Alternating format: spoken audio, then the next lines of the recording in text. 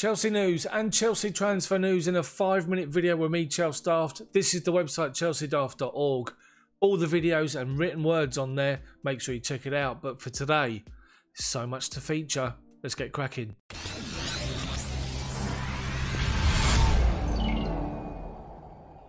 Frank Lampard has been told to cancel contract offer due to 3 players. And this has come from Gabriel Marcotti talking about the contract offer to Willian. He said this: I wouldn't give Willian a new contract. You need to work out who can play and who can't play. Look at Callum Hudson-Odoi, who everyone seems to have forgotten. 18 months ago, it was like he was the greatest thing in the world. Let's find out what he can do. Let's find out what Christian Pulisic can do. And let's find out what Hakim Ziyech can do. Does he have a point? Talking goalkeepers, and Atletico Madrid set asking price for Chelsea to seal Jan Oblak transfer. Atletico Madrid have revealed they will not accept any bid lower than £110 million. We are yet to see if Chelsea go in with an offer of a certain amount of money plus Kepa as a swap. So to Football London, and Marina Granovskaya has already planned a 4th Chelsea signing to follow Kai Havertz, who would possibly be our 3rd signing after Hakim Ziyech and Timo Werner. And that's Robin Gosens, the left back at Atalanta, who's taken the eye and has been somebody on Chelsea's radar as an alternative to Ben Chilwell and Nicolas Tagliafico. We have to wait and see what happens. So to defenders, and Nathan Ake's Chelsea buyback clause detailed as Man City are in for Ake. It was believed that Chelsea's buyback clause with the Ake contract had expired, but it's now being reported it could be at the end of this season. As we've seen on social media and press reports, Man City are in talks over a £35 million deal, with Bournemouth looking likely to be relegated this season. Chelsea could still activate the buyback clause if they're looking for a centre-half if Fikayo Tomori goes out on loan next season. Could £40 million Ake be the answer, or is it somebody else? What do you think?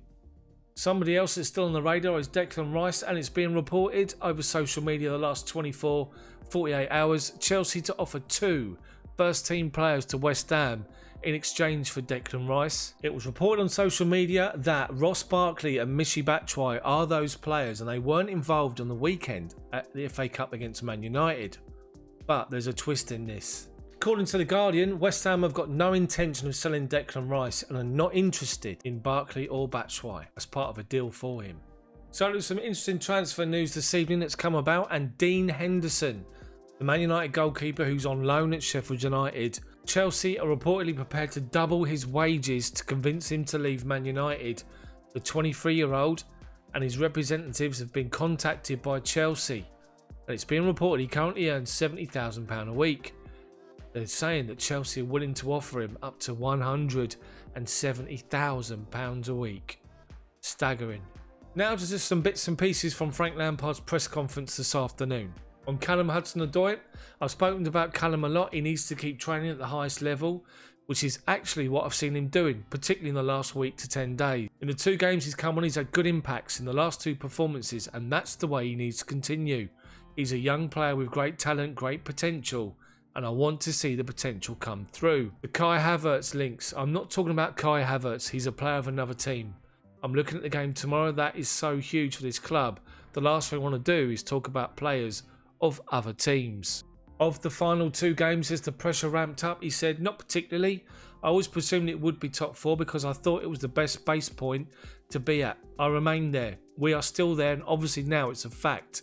We work the same way. We don't look too far ahead, especially as we don't have many games left. It's very clear what the objective is, so the pressure remains the same. There is pressure on Chelsea to get in the Champions League. Now we know it's top 4. That's what it is. Is N'Golo Conte fit for tomorrow? No, he's not fit. He's not ready for the game. That's it from me. Tuesday the 21st of July. It's the latest Chelsea news and transfer news in a 5-minute video. Join me tomorrow for the match preview around the same time ahead of the game at Anfield tomorrow. And just a note on that, I'll be turning the game on just before it kicks off. And as soon as it finishes, turning it off straight after. I cannot be asked to watch all that palaver that happens after and the build-up. If you like the video, smash the like button for me, then subscribe to the channel, but make sure you hit the bell for notifications so you don't miss when my videos come out every day for the daily news. Check out more content listed here for more from my channel, and let me know what you think of the video in the comments section below. Have a good evening. See you tomorrow.